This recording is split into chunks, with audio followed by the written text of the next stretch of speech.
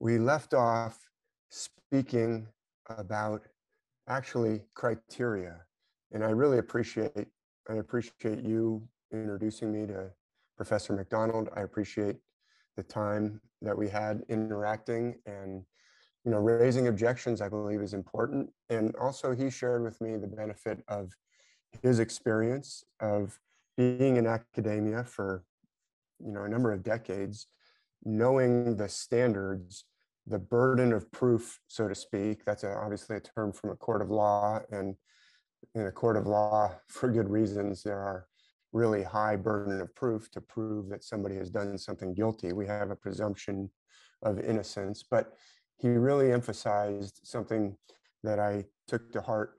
You have to you have to come up with a way of establishing your criteria. So it's not just, well, I'm speculating about this, that, and the other thing.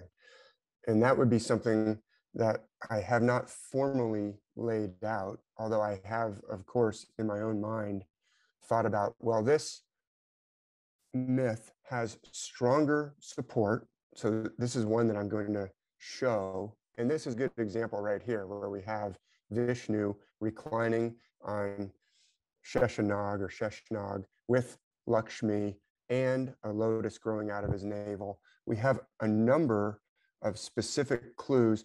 And just as, in the interview with Professor McDonald that you did previous to my meeting him, he said some of my passages here, I will admit, are weaker. Some passages are very strong, where we have a lot of evidence.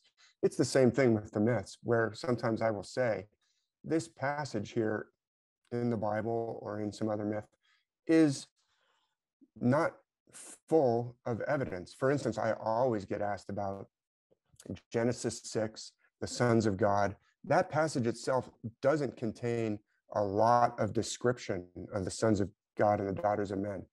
There are parallel passages in other myth systems, such as Mesopotamian, where we can find other clues. So it would be good to formally set out, well, in a passage where I have 3 or more celestial correspondences which have clear reference to specific details of a constellation or characteristics of a constellation that we have seen before. For instance, I talked about the woman walking in one direction and looking back in the other direction. It's often a woman.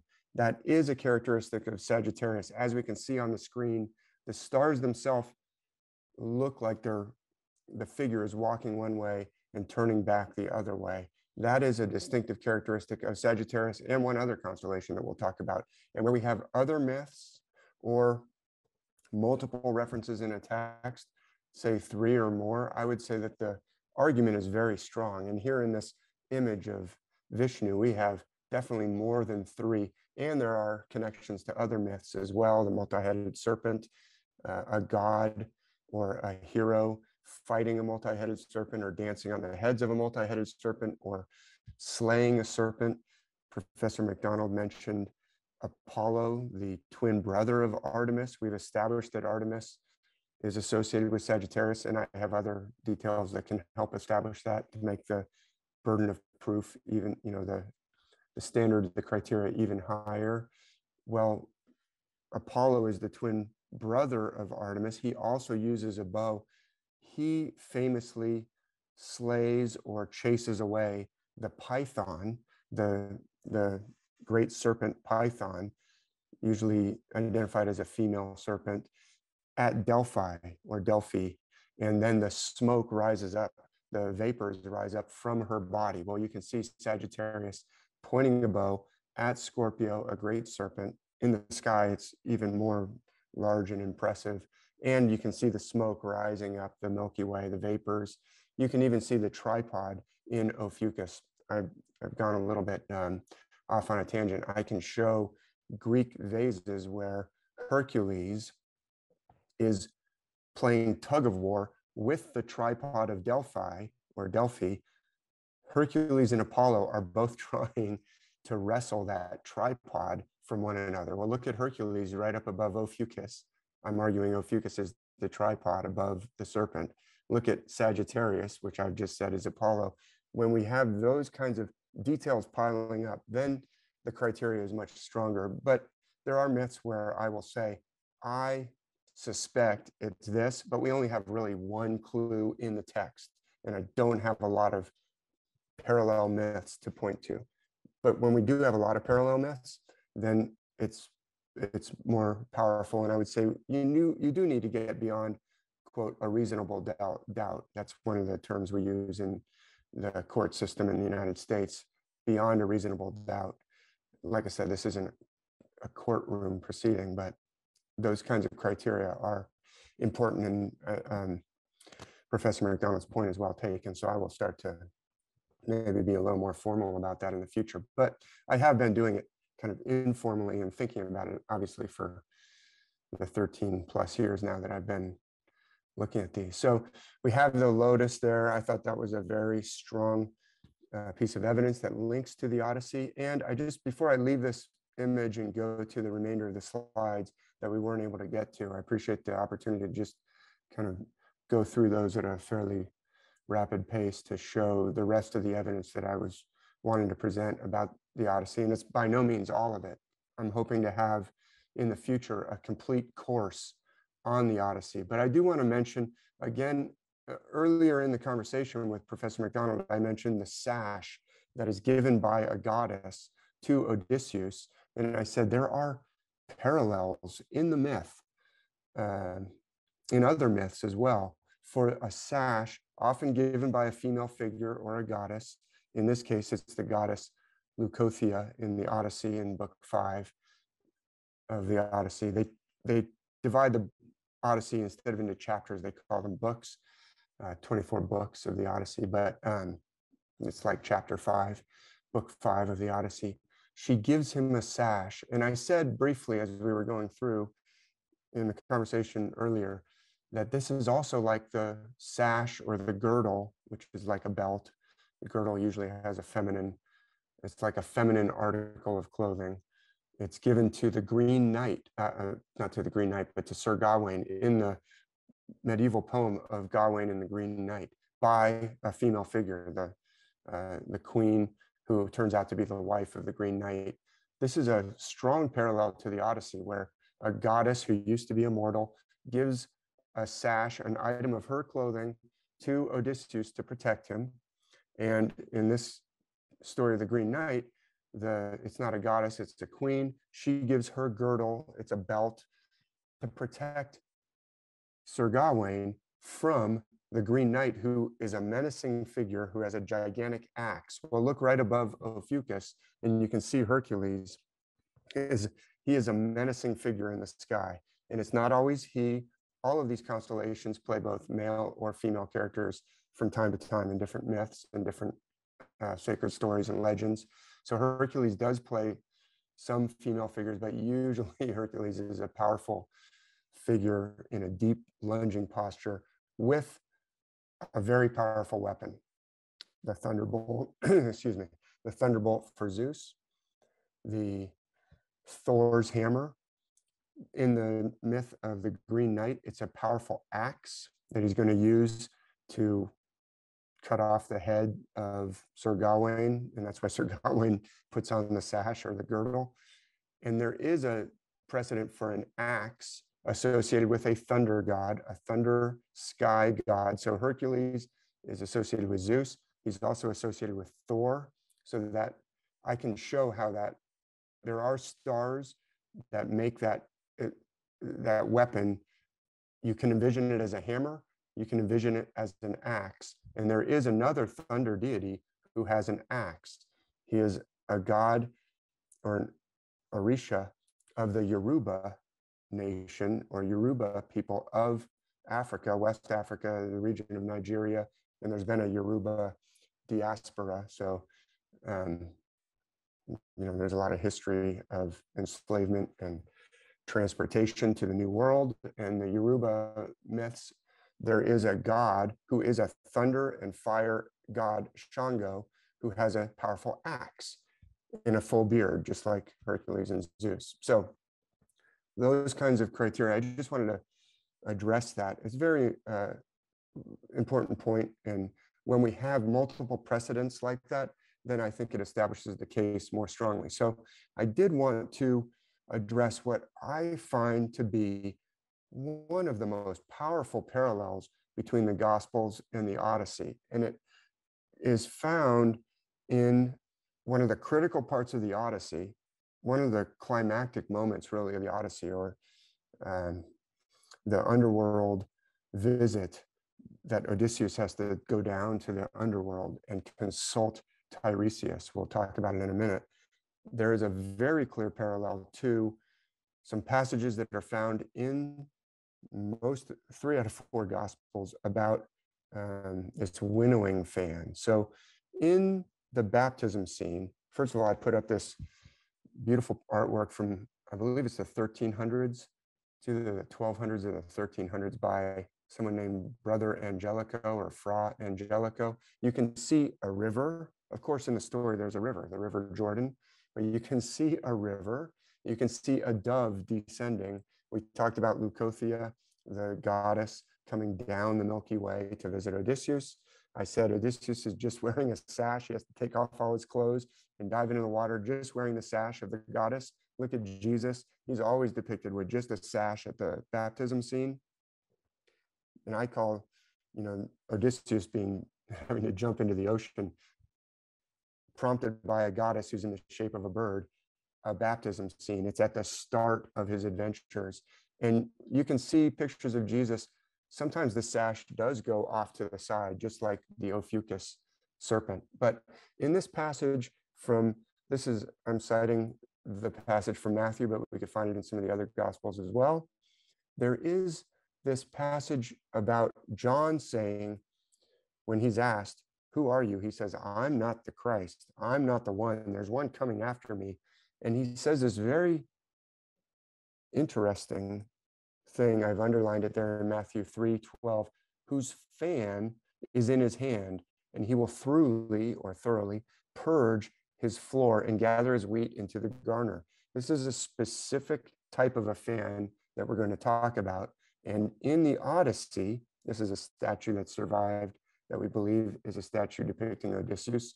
He is a man of sorrows, just like Jesus is a man of sorrows. He suffers. Pardon me, just clear my throat. He suffers, he has these adventures. And I give Professor MacDonald all the credit for his very important documentation of these parallels. I am going further and saying this is a worldwide system. It is a much more, ambitious thing to try and prove. And I can understand the reticence in the scholarly community. It's as if somebody would come up to me and say, "Well, this is all because of aliens." I would say, "Okay, I'm open to that possibility, but you have a very high burden of proof. I have not found evidence that this requires aliens at all." I would push back against that. But I just as Professor MacDonald was open in many ways, I'm open to, you got to show me a lot of evidence. So anyway, I think that this evidence requires a comprehensive addition to our knowledge about the myths, or a new look, a new angle on the myths. And that's going to change a lot of what we understand about the myths. But I give Professor MacDonald absolute pride of place in terms of this evaluation of the myths. He has shown parallels that have been resisted, but those parallels are clearly there. So he is in this reworking and relook at the myths. I think he has gone a long way with his work. That's really important, and he's seen a lot of parallels that I haven't seen. So, but that I agree. When he showed some of those parallels yesterday in our conversation, I hadn't seen, some of those that he immediately made to, let's say, the ship journey of Paul. So anyway, here's Odysseus, and there's this passage where he goes down to meet the shades in the underworld, and Tiresias specifically. He's been told to do this by the goddess Circe.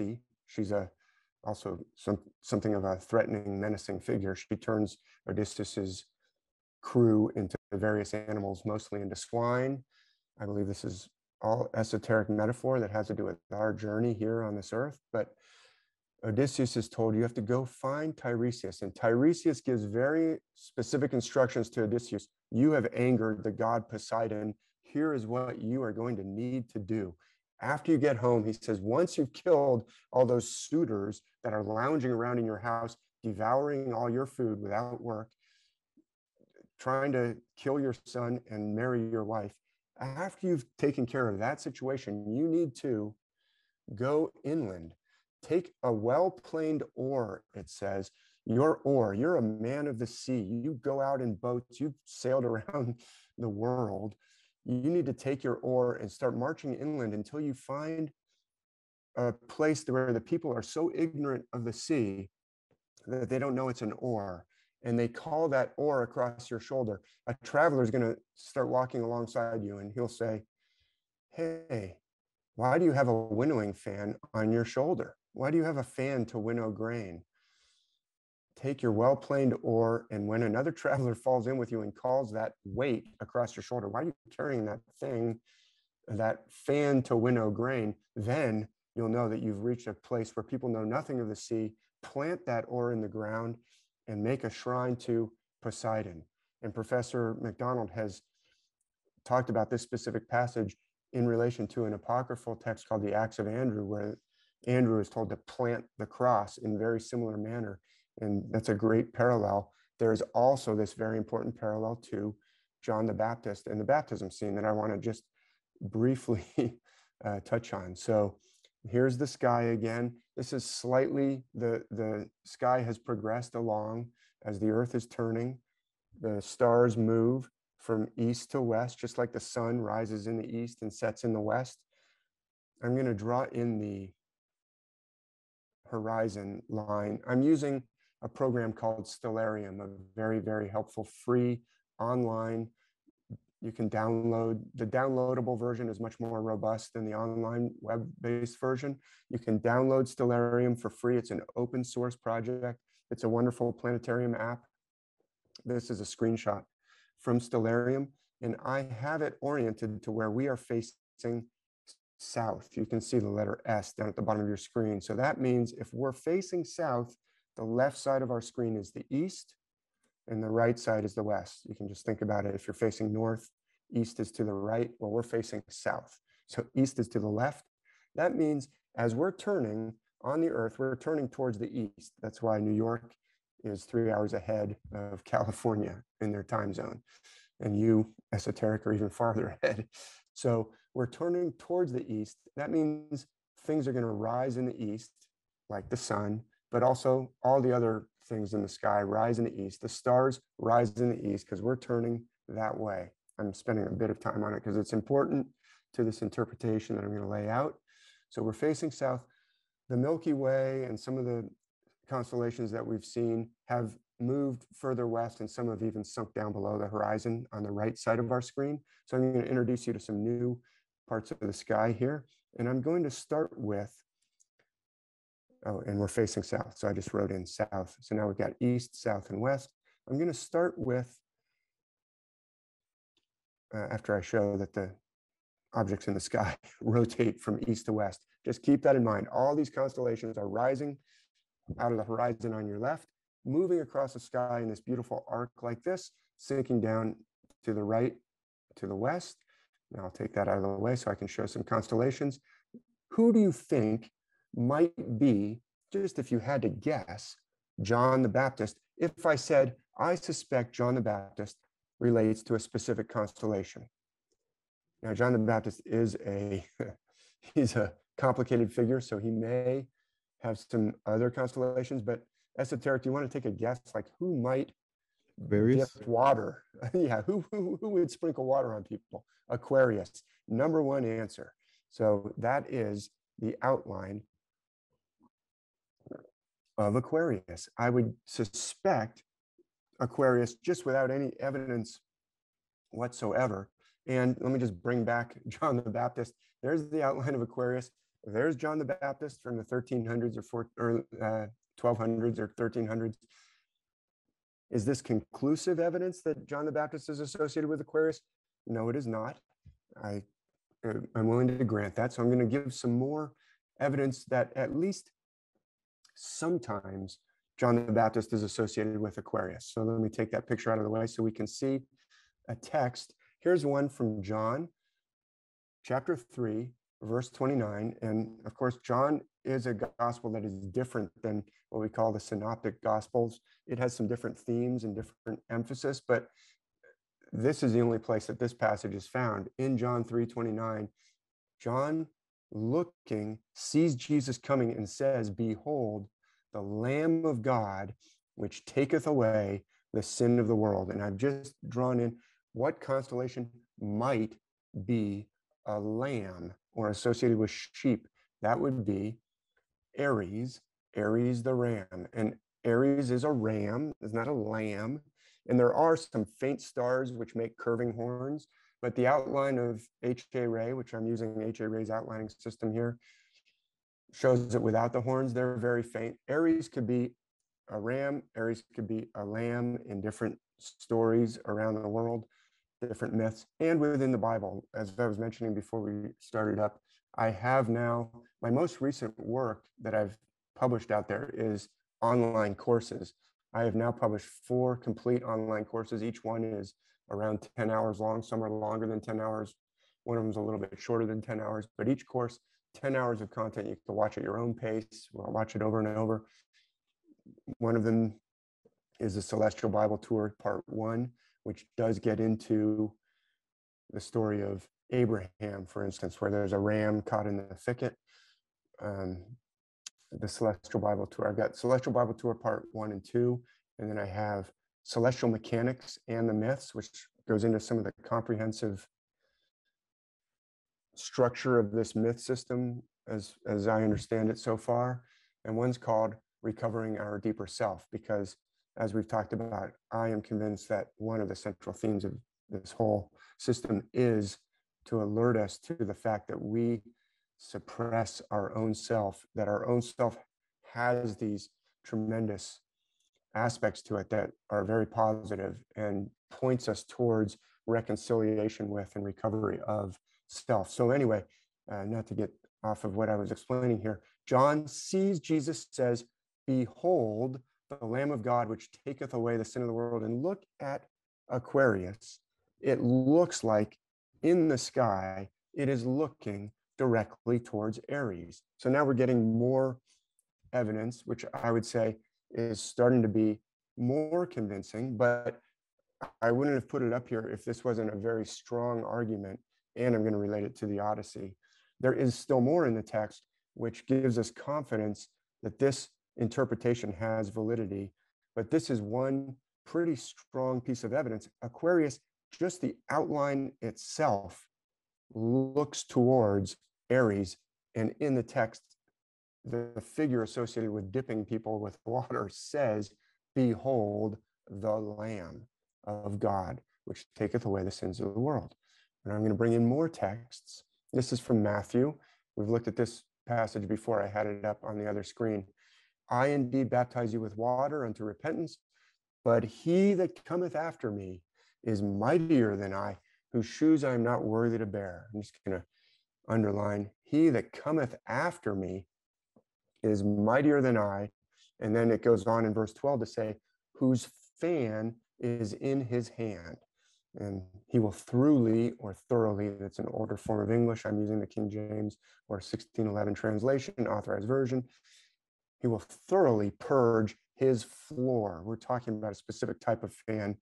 But "he that cometh after me" is a celestial clue I'm going to argue here. So we spent a little bit of time saying the constellations rotate this way. No matter where you are in the world, things rise in the east and set in the west. This is a northern hemisphere looking south, because in the northern hemisphere, we look south to see the zodiac. We're going to look for a constellation that cometh after Aquarius in the sky, and it's mightier than Aquarius. And this is a constellation that most people are familiar with because it is a very bright constellation. It doesn't look much mightier than Aquarius on the screen, but this is the constellation Orion, the famous three-star belt, but also a lot of other bright stars. There's Betelgeuse in the upper shoulder. There's Rigel in the foot. It has the highest percentage of bright stars to total stars, according to H.A. Rey, of any constellation, and it is big. It is bigger than Aquarius.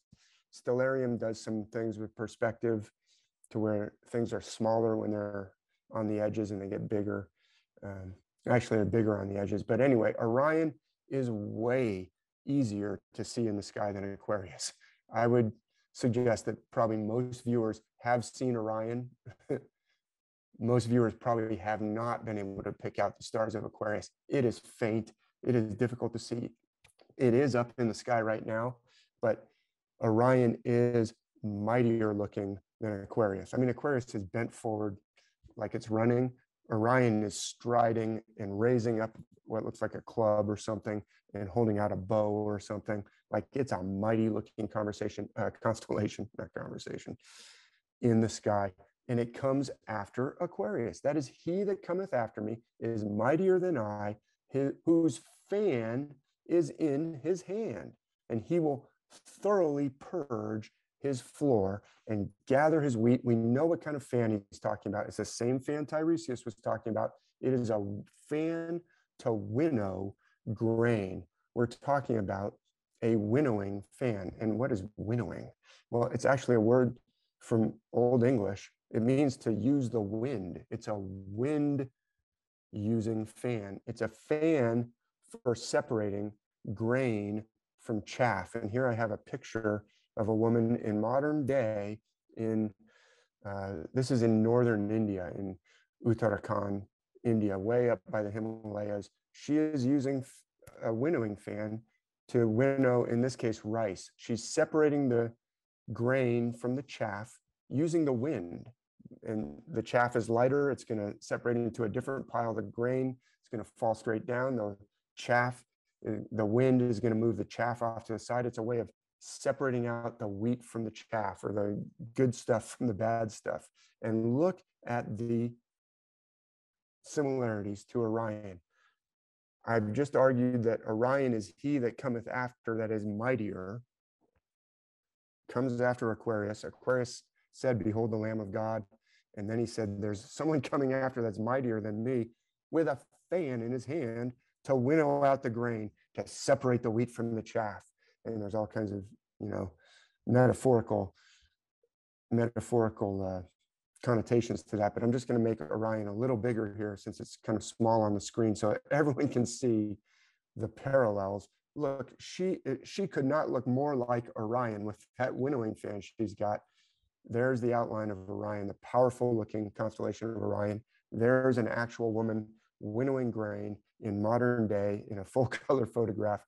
I think I've established that that's a winnowing fan. So what's going on in the, well, we'll get to the Odyssey in just one second. There's one more.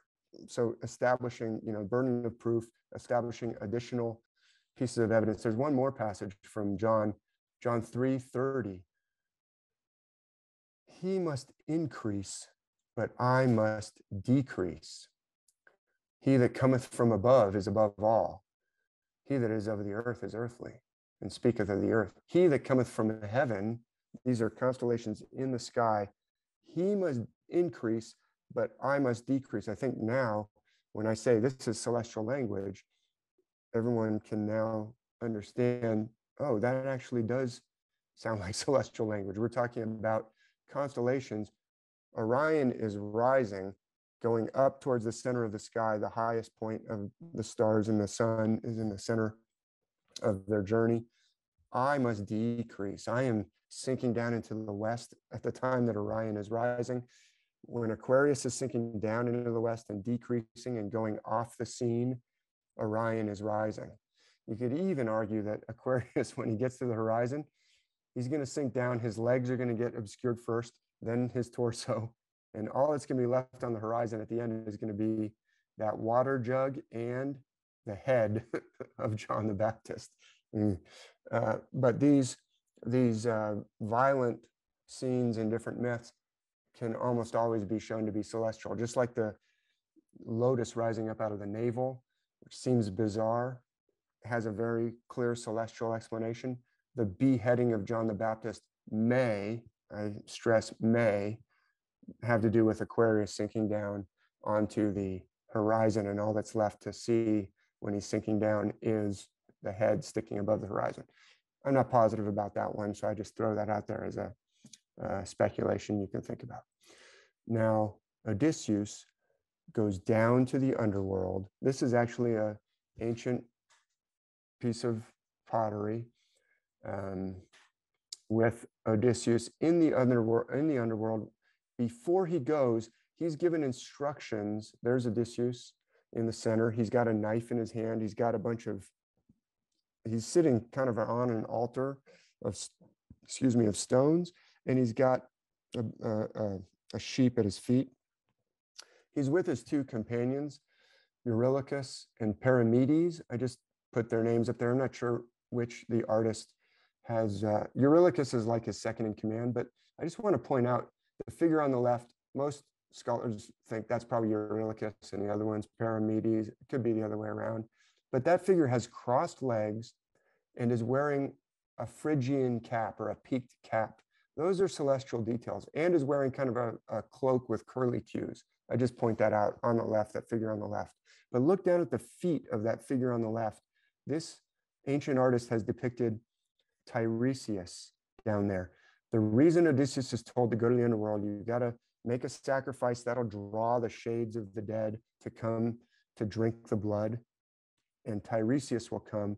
You keep the other shades away until you've spoken with Tiresias. The ancient artist has put the head of Tiresias down there. The dead shade of Tiresias has come, and I'm going to make that bigger so you can see it right at the foot of Odysseus. You see his foot, you see a head down there. I'm going to blow it up bigger.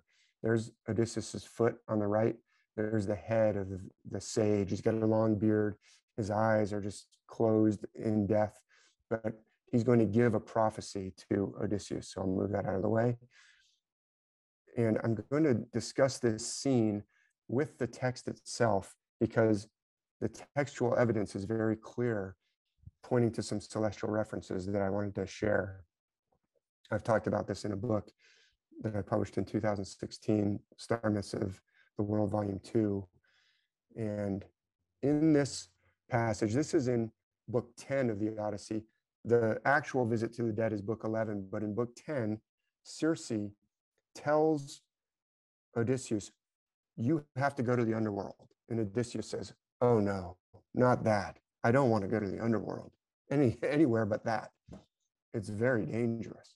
Circe says, you're right. So I'm going to give you very clear instructions. Here's what you've got to do. And this is the lustrous goddess here is talking about Circe on page 246. This is from the translation of Professor Robert Fagles, whom I mentioned. He's now passed, but he translated the Odyssey in 1999. He also translated the Aeneid later on after the Odyssey that Professor MacDonald was referring to, the Aeneid. I'm quite certain there are celestial references in the Aeneid. There are, but like Professor MacDonald was saying, it's much later work than the Odyssey. And the Odyssey is really much more of a primary source for myths, I would argue. It goes back into, it's connected to the system somehow in a much more direct way.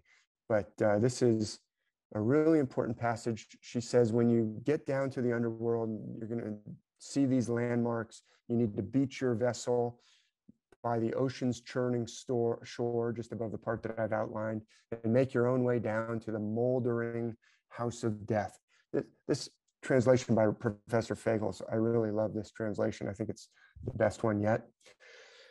And there into Acheron, the flood of grief, two rivers flow, the torrent river of fire, the wailing river of tears. So two rivers, you're going to know that you're in the right spot when two rivers are flowing into Acheron, the flood of grief, and then branches off, the river of tears branches off from the river Styx. So there's all these rivers in the underworld. Well, I've identified their location in the heavens. We'll see these two rivers coming together near where.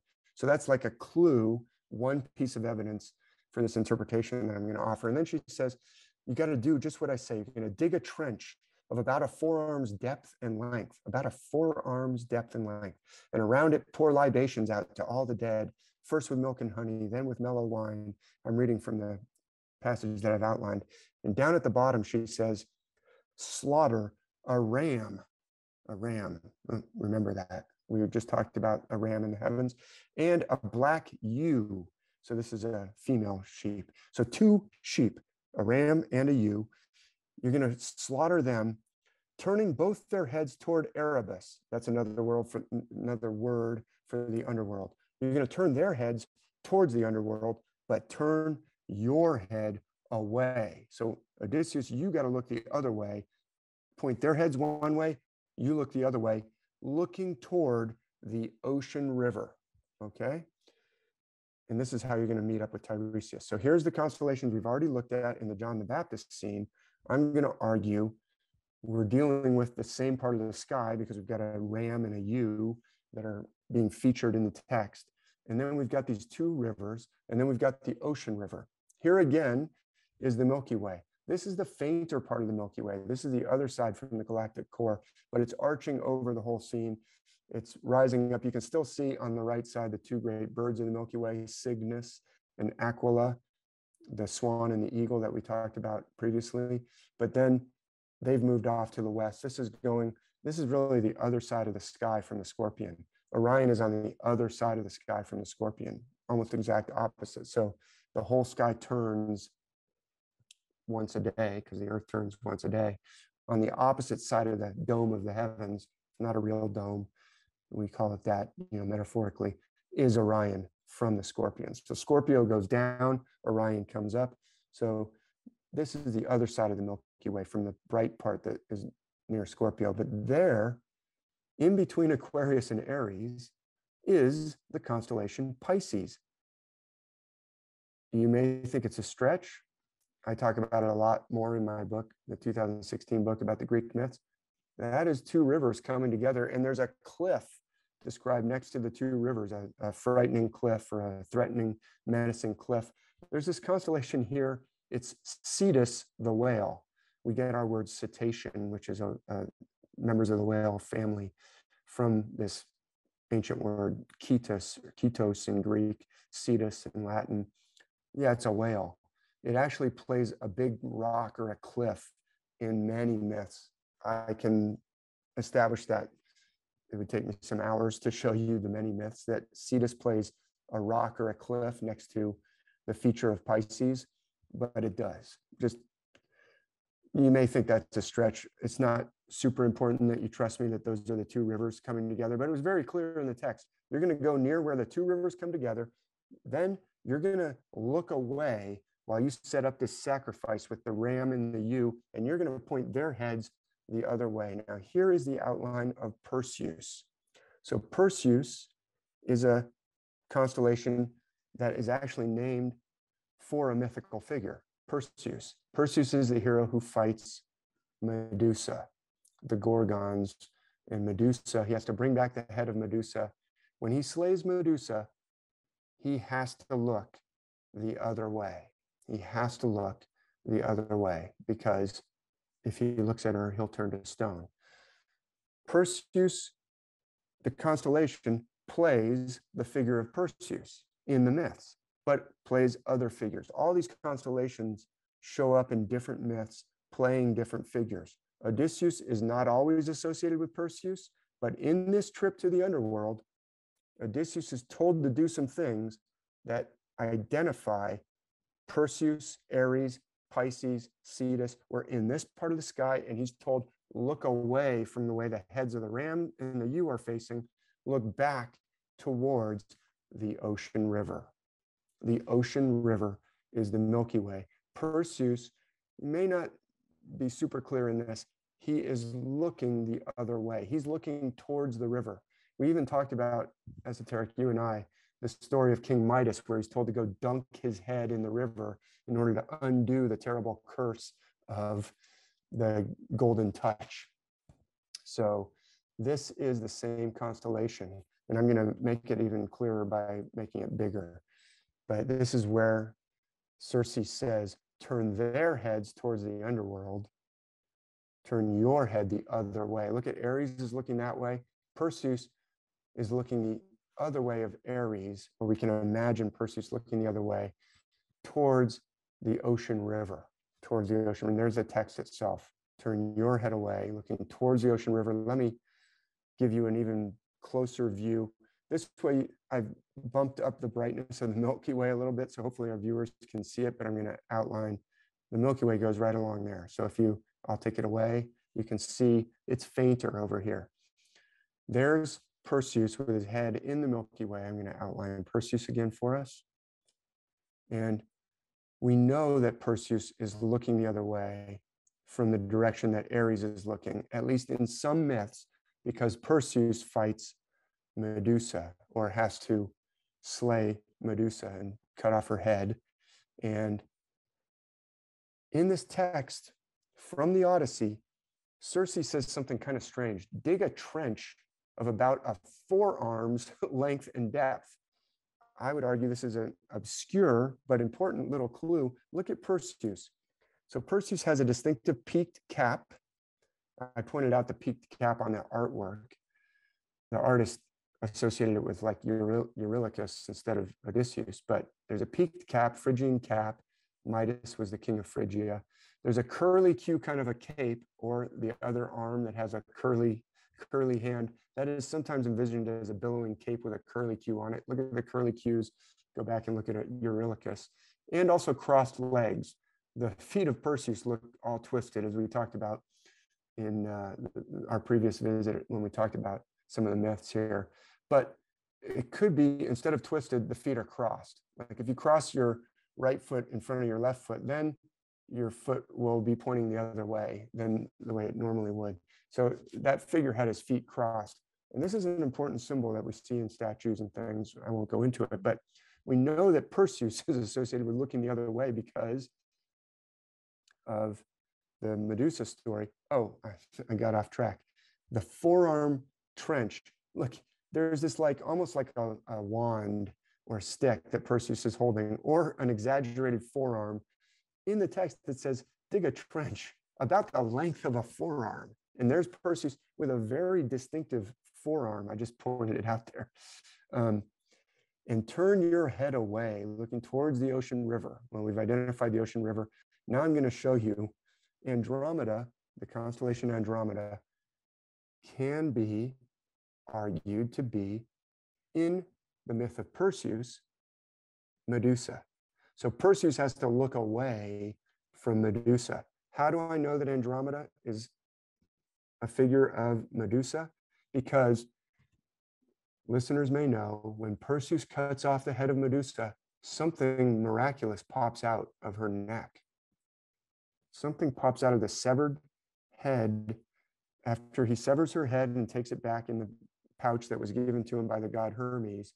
A beautiful winged horse springs from the neck of Medusa after Perseus cuts off her head, and it is Pegasus. And there is Pegasus in the sky, clearly springing out of the neck of Andromeda.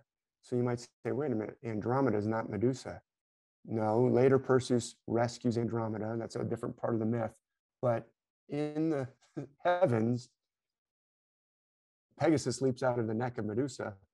Pegasus is clearly leaping out of the neck of Andromeda. And there's a constellation right next to Andromeda called Perseus.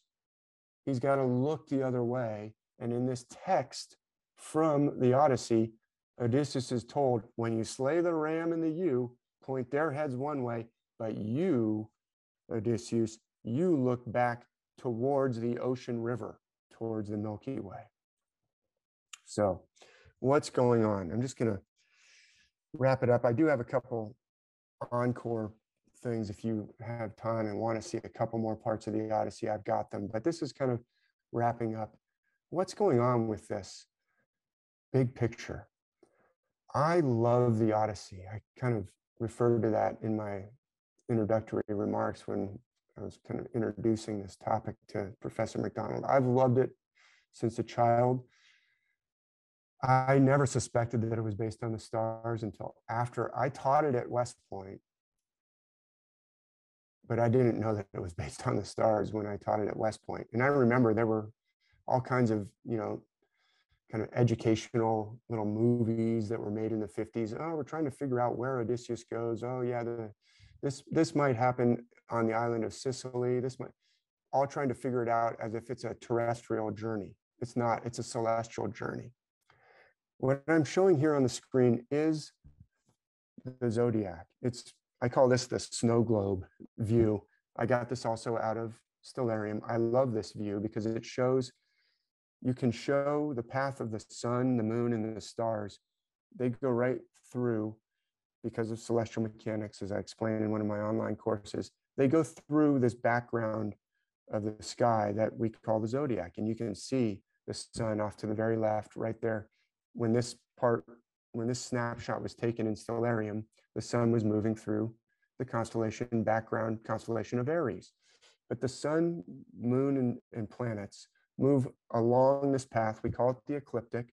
And the background stars of the ecliptic are the zodiac constellations. Well, Odysseus in the story can be shown to travel along mostly the zodiac path. In particular, the part of the zodiac path that is the lower part of the zodiac path. This all has esoteric significance. He's traveling along the lower, the watery path. This incarnate life, we're in the realm of, we're in the lower realm. We're down here on Earth. We're in bodies that are esoterically said to be made of earth and water, the lower two elements. Clay. There's so many myths where human beings, men and women, are made of clay by the gods, not just Adam and Eve.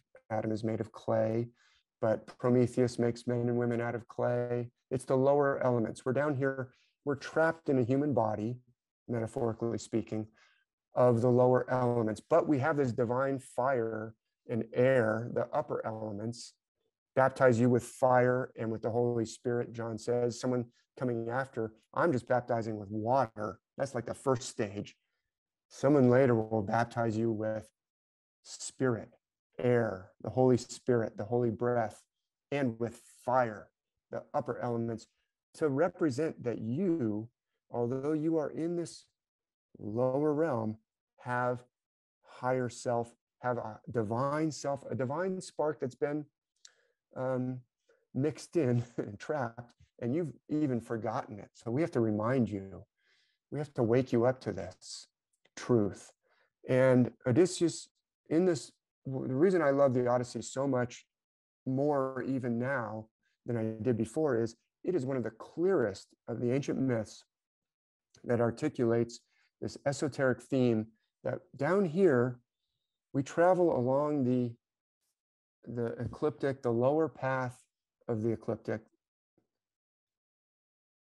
back and forth, and it's like a spin cycle. Odysseus almost gets home, and then he gets buffeted back over and over. It's like he's in a washing machine, and he just keeps getting spun. But then he takes a different path. It's the path of higher self, and he is assisted by Athena. And there is one more constellation whose stars are crossed by this path that is not included in the zodiac, and that is Ophiuchus. I've made mention to it many times. Ophiuchus is a pivotal figure. You can see the foot of Ophiuchus goes down. One foot is clearly crossed by the ecliptic. So Ophiuchus is in the ecliptic path, but above it. In the world, but not of it. Ophiuchus is along the Milky Way, going upwards. That is a different path. I'm going to draw in the Milky Way. And above Ophiuchus is Hercules. We made mention of Hercules. These are very important constellations in the myths of the world. Hercules plays a god figure, and often the most powerful god figure, like Zeus or like Shango of Africa, the Yoruba nation. Thor is a powerful divine figure. So this is the pathway towards reconnection with self. Through that pivotal higher self, we have access to the divine realm or divine inspiration. In fact, Athena, she springs full grown from the head of Zeus, is associated with Ophiuchus. She's a wisdom goddess. She gives divine wisdom to Odysseus. She helps Odysseus. She and Hermes are the two that come help Odysseus. And Odysseus, now I'm going to draw in the Milky Way. He goes, finally, he keeps going on the spin cycle through the lower elements. I'm just giving a taste of how this esoteric system, I am convinced after many years of trying to figure this out, how it's working. The Milky Way path is a different path, and it goes up past Ophiuchus, and it continues past Hercules, and it gets up to Perseus, and it gets all the way over to Orion. And in the Odyssey, Odysseus has to go down to the underworld where he makes this sacrifice where he's clearly associated with Perseus, and he's told to do something by Tiresias that associates him with Orion. He's moved a different direction. That is the way of reconnection with self and with reconciliation with the gods. He has to reconcile with Poseidon. You know, Poseidon's mad at him because he lost it. Odysseus lost it when he slew Polyphemus, the son of Poseidon, and he boasted, and he let his emotions and his pride run away with him, and that's what caused all this misery for Odysseus and for his family too. So this is just a taste of what's going on in this system. You can see it in the myths of the world. You can really see it clearly in the Odyssey. And that's why I love the Odyssey so much. And it's such a pivotal and important ancient work of art and treasure, like an inheritance for us to look at to help us to understand the system. Because the journey of Odysseus is illustrative of our journey, metaphorically and esoterically. It's trying to show us these are the pitfalls. This is the situation you're in. You're down in this world of Poseidon, the watery world. The flood. You're talking about the flood in some of your other research that you're doing right now. The flood is metaphorical of our situation. And Gilgamesh, in the Gilgamesh epic, he has to go meet this figure, Utanapishtim, who has been given immortality. The gods say, because he went through the flood.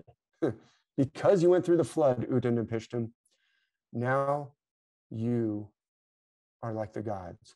You have to go through this lower watery world to rediscover some things. And Odysseus has to go through this to learn some lessons and to get back to where he's supposed to be and to recover what he's lost. And that's indicative of our situation. That's what the Gospels are talking about. That's what the images in the Bible are illustrating, these profound stories, very powerful stories illustrating powerful truths. They're illustrating that truth in many different ways. And the Odyssey is doing that, and the Iliad is doing that in a different way with different metaphors and different illustrations. And so let me just bring up to close. And I do have a couple other, if you want, I could maybe show one or two other things from the Odyssey, but this might, be enough to really hammer it home. This is an ancient Greek vase. Again, you can see it down there, or vase. It's a skyphos or skyphos, skyphos. I don't speak ancient Greek, but there it is, in the round at the bottom. This is from an old textbook, old publication. It's now in the public domain. You can find this picture on Wikimedia Commons. There's Odysseus slaying the suitors, and he has two female figures to his left. So from left to right, we've got two female figures, almost looking like two pillars. That's important. Then we have Odysseus holding a bow at a certain angle, holding his feet in a certain angle, pointing his arrow. He's going to slay all the suitors. He comes home. There's 108 suitors in his house. That's a celestial number. It is a celestial reference. It refers to the great cycle of precession. I talk about precession in my Celestial Mechanics online course so that you can understand exactly what precession is, why 108 relates to it. The number of the suitors is given in kind of like they don't come out right out and say it's 108. They say, well, there's 20 from this island and 12 from that land, and you add them all up, it's 108. We know it's celestial. So it's Odysseus and his son against 108 young men, armed thugs. It's like you got a motorcycle gang of 108 dudes swaggering around in your house, eating all your food, flirting with your wife, threatening to kill your son. They've got weapons, they got spears, they know how to use them, they've got bows and arrows. So Odysseus has to use his wits, and Athena has to say, think about this, Odysseus, you got to do this right. Anyway, he comes up with a plan where he locks up their weapons basically and then proceeds to kill them all. And so there on the right, we've got the suitors. On the far right, there's one, he's like lounging on a lounge chair and he's reaching up with one arm out. And another one's getting shot almost in the back there as he turns away. And another one's crouched in between, holding up a table, like a elegant looking table, hoping maybe this will protect me from the arrows of the bow of Odysseus. And the bow of Odysseus is more powerful than anyone's bow. It's going to shoot an arrow right through that. These suitors are doomed, and they're doomed throughout the Odyssey. Their doom is foretold by the gods. Like, these suitors are going against the laws of heaven. They are oppressing. They're just lounging around, eating other people's work without doing any work themselves. They are a metaphor for oligarchical rentier activity, I would say. Maybe I'm going a little far, but they're living off the livelihood of someone else in an oppressive, violent way. So Odysseus comes home and slays them. Now look at the celestial references. I'm just going to start with Odysseus. I'm going to point an arrow on the screen to Sagittarius. Look at the bow of Sagittarius. Odysseus is not often associated with Sagittarius, but this artist has clearly identified Odysseus with Sagittarius. You might say, well, just the angle of the bow doesn't necessarily tell us it's Sagittarius. The angle of the body does, but I'm going to show you other constellations that make it perfectly clear. Let's go all the way to the far right. We've got a suitor lounging or reclining with one arm out. That is clearly, we haven't talked about Virgo yet, but those are distinctive aspects of Virgo. I'm going to point an arrow.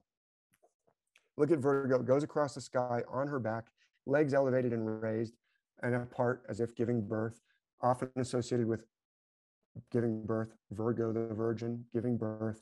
One arm is a distinctive feature of Virgo, reaching out, marked by the second brightest star of Virgo. Vindimeatrix is her second brightest star, marking her outstretched arm. Her brightest star is Spica in her hip, but that outstretched arm is the distinctive feature of Virgo. Look at that guy. He's reclining on a couch, but he's got an outstretched, distinctively outstretched arm. Both arms are outstretched, but one is obscured by, the artist has obscured one arm to really emphasize the Virgo connection. Now, moving back towards Odysseus, there's another one, a suitor who's angled away, just like Actaeon was angled away. He looks a lot like Actaeon, actually. He has got one leg extended way out, and he's being shot, not in the butt, but just above in the back there as he turns away to try and get away from the dreaded arrows of Odysseus. That's a Scorpio figure. And Sagittarius is right next to Scorpio in the heavens. Look, Odysseus, go to the right, a Scorpio figure. There's nobody in between them. That is Sagittarius and Scorpio. And then what's in between Scorpio and Virgo? Well, in the artwork, we've got this guy crouching, holding up a table. He's making himself smaller, but he's holding up a table with legs on either side. What's in between Scorpio and Virgo? Right above this artwork, I've tried to arrange it so that it matches right up. Scorpio, we've identified that suitor. Virgo, we've identified that suitor. In between, suitor with a table trying to hide. That is Libra. Look at Libra. It's a little table. There's other artwork I could show from other centuries where Libra is a little table. It's clear as a bell. It's clear as a bell crater. This isn't a bell crater. Okay, what's in between Sagittarius and Scorpio in the heavens? See that blue line and the blue arrow? the Milky Way, the path, the most important.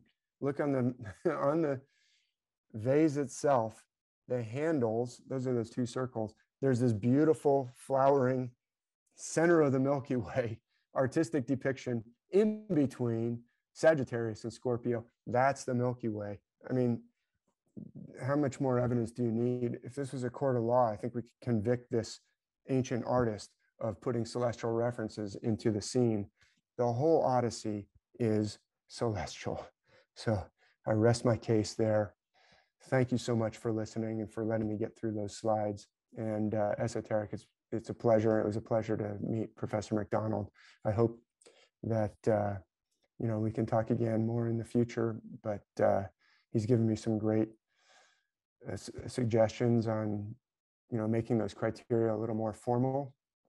But I hope you can see that the Odyssey is a celestial work. It's part of this ancient system that informs the myths of the world, including the stories of the New Testament, but also the Old Testament, and also of myths of ancient India, myths of Africa, even myths of Australia.